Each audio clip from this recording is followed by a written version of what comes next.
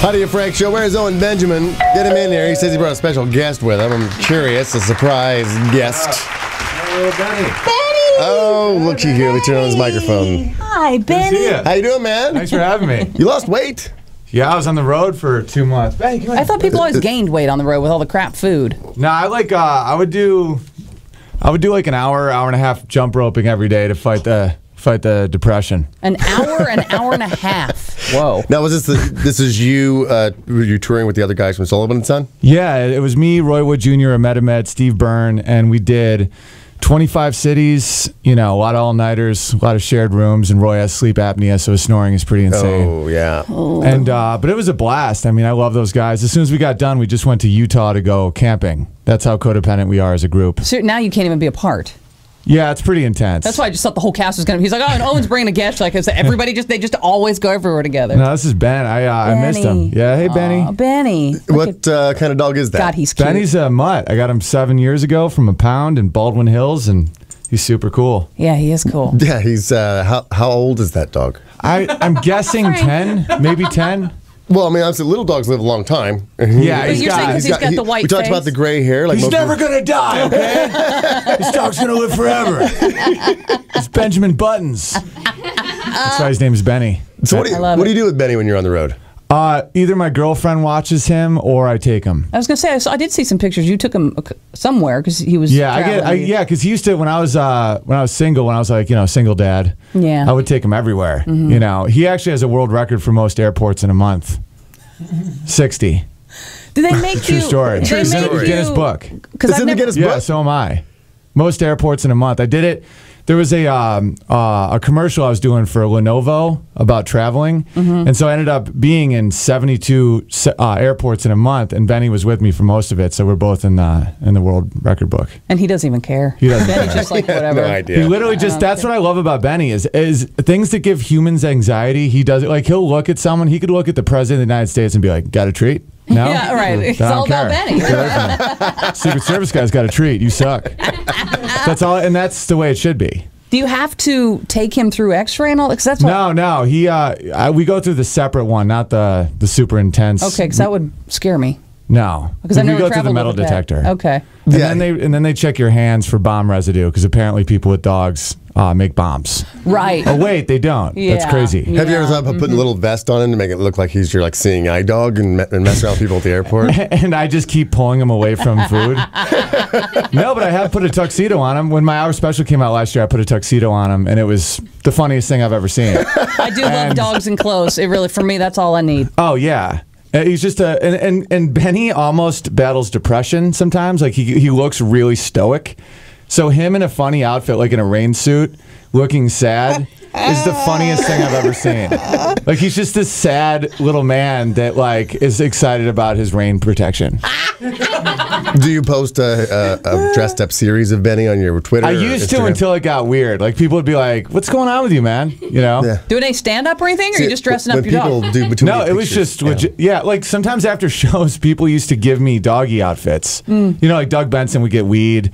I get dog outfits. So I started realizing what I was known for, and it was a little weird. Yeah, your branding has been all about Benny. Yeah. You're like, I think I need to rebrand. Was it weird being in Utah for 3 days and out in the middle of nowhere? Did you have connection to the world, or were you completely isolated? It was amazing. Like the isolation was amazing.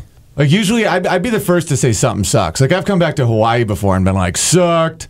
Like I won't just say something's cool because it costs money. Like some people just will always be like, England was great. I'm like, no, it wasn't. I always feel that I would say that about because I've never been to Europe, but I feel like if I go to Paris, I feel like I'd be like, well, it's like people who come to I've Hollywood. seen the Eiffel Tower and hate I don't get it. Yeah, we have an Eiffel Tower. It's in Vegas. We have everything they have. And Kings Island in Ohio. Bringing people to the Hollywood Boulevard, and what's it's up? like, oh, that's. But Utah was great. But the one thing about Utah, funny story, is at the very end, our guide talks smack to another guide.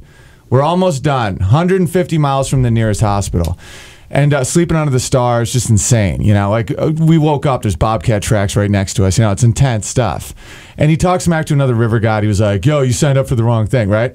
We run out of gas and have to paddle 6 miles. Oh, Jesus. I've never seen karma come back that quickly. Like he sees another river guide. He's like, hey, bro, you new in town? You signed up for the wrong camp last night. And the other guy's like, okay, sorry, man. And it was like caused this whole problem that no one had to do. And like we're just immediately within 10 minutes, he runs out of gas and we have to paddle 6 miles. It was insane. Thanks, man. Yeah. Was it one of those luxury campouts where you like they set up your tents and you have wine and braised beef for dinner? I mean, okay, that's nice. Yeah, they did like we'd wake up in the morning and be like, "Wow, we're really roughing it," and they're like, "Who wants steak and shrimp?" Oh God, we're like, "We do." Awesome. And then, but one of the things that I did is in British Columbia, and where they brought out that what do they call it? The box that you poop in, the rocket box. Rocket box. Yeah. I think everyone has their own term.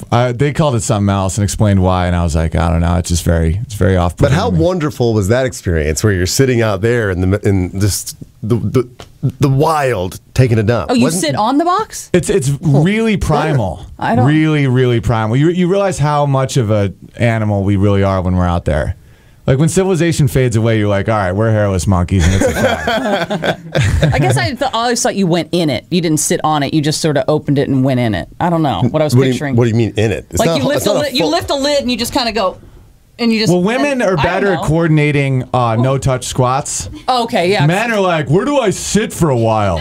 Women are like, you know. I'm not sitting on that thing. Yeah, I felt bad for the guy because you probably had a guy that carried all the food and all the booze and then carried the crapper on his boat. And then you guys rode another boat? Yeah, there's 3 boats. And then I stopped feeling bad for everyone when I realized I didn't carry gas. And I had to paddle all 3 boats. It was a 2-hour paddle. That's why your arms look so good, though. And Don't you know who we are? Right. We're on cable television, you guys. Yeah, guys, we're on basic cable in the summer.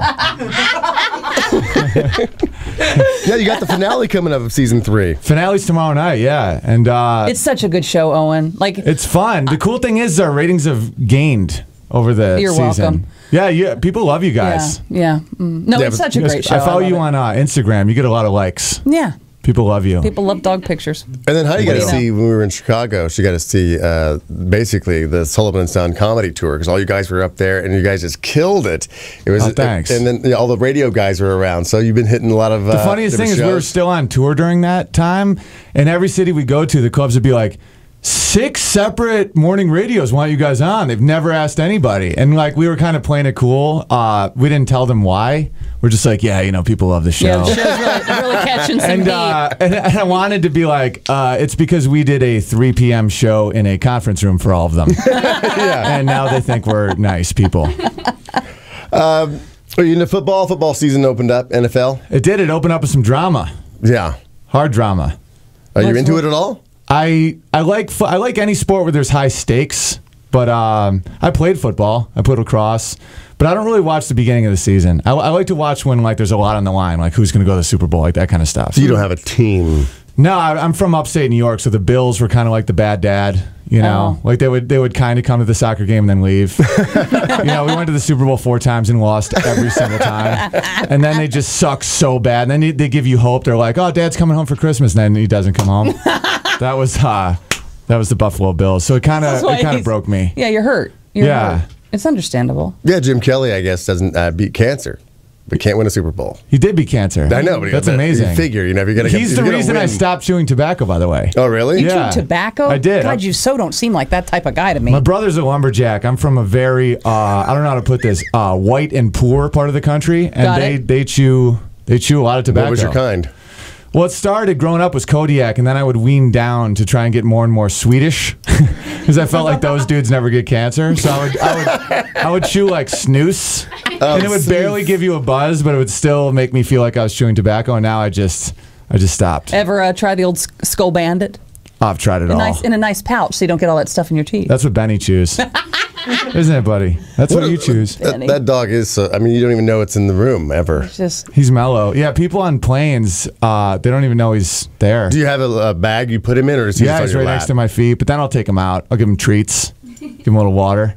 He drinks out of the little cap. So you don't have to, like a lot of people who travel with their dogs, they have to give them some sort of sedative. Yeah. No, I give him Adderall. Oh, a little bit of that. I make sure he's really focused and connected. I'm going through security. I got you. Well, I take some Adderall, Benny. I want you to see my soul again, like you did last week. 1-800-955-5567 is the number. Owen's going to be performing at the Hollywood Improv this Wednesday, September 10th at 10 p.m. And for tickets, you can go to hollywood.improv.com. Follow him on Twitter at Owen Benjamin. And Sullivan & Son, it's not too late to get on board, even though the season finale for season 3 is this coming Tuesday at 10 p.m. It is a very, very funny show. Is it on Netflix or anything yet? So people want to go back? TBS.com. They actually do a great job streaming it, so you can see it there. And I'm also headlining Flappers at the end of the month. Last weekend of September, yeah. That's where we hung out, Flappers in Burbank. That's where we first broed out hard. Yeah, that's where we hung out, yeah. I remember you coming in and being like, Owen Benjamin. Yeah, it was a big deal. I remember that. And you're like, you got to see this guy. You got to see this guy. Oh, thank you. Yeah. Well, you guys are awesome. Thank I love you, coming Owen. down here. And thanks for bringing Benny, because I think last time you're like, I should have brought my dog. I'm like, well, bring him next time. Yeah, Benny reminds you what life is all about. Yeah. It's about chasing balls. And getting treats. Yeah, treats. Buddy. All right, we're going to take a break. Come right back. We are Heidi and Frank.